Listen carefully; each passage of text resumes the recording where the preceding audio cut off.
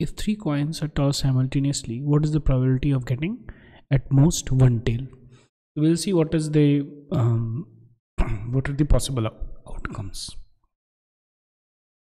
A B C ये 3 coin है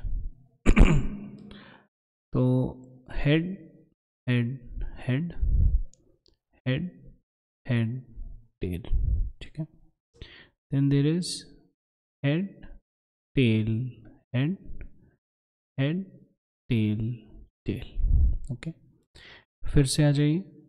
tail head head tail head tail tell tail head tail tell and tell. यही है 8 possible outcomes, ठीक है.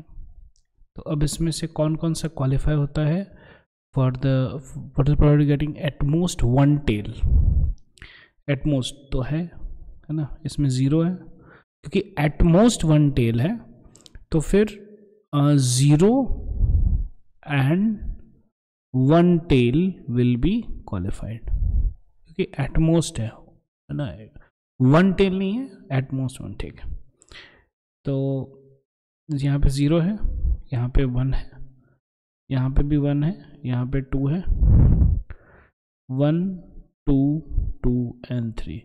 So this gets qualified, this gets qualified, this gets qualified, this gets qualified. So the favorable outcomes are 4 and total outcomes are 8. So 4 divided by 8 is the answer. That's the answer. Thank you.